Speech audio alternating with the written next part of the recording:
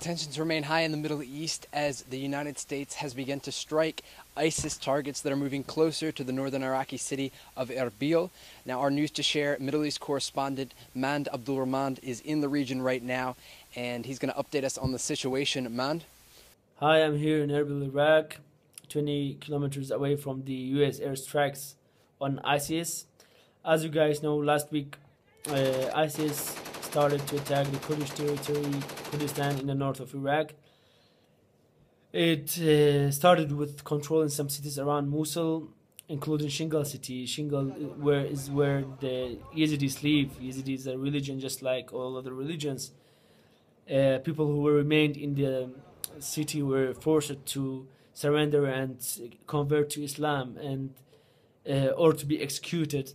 And more than 500 women were taken to Mosul for the ISIS Mujahideen. As you know, according to the rules, they're allowed to take women and girls in the war.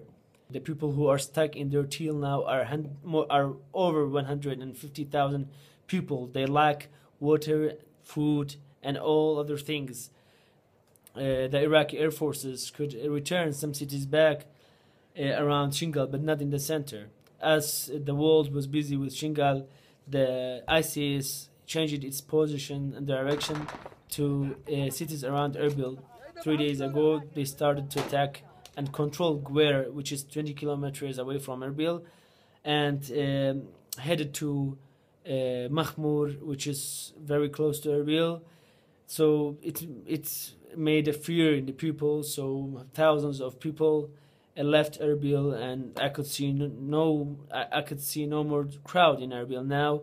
Western countries, especially America and Turkey and European countries, showed their support to Kurdistan and Shingal and people who were stuck in the mount, and this gave back people a hope to stay at home and worried about what's happening to our troops, Peshmergas, and our allies, Americans who are helping us with the air forces. And I'll be giving you more news since I'm here for News2share in Erbil, Iraq. This has been Mand Abdulrahman. All right, man, thanks for joining us today. Stay safe and be sure to update us with the latest. For all the latest updates, you can check us out at news2share.com and follow us on Twitter at news_2_share. For News2share, this has been Trey Yingst.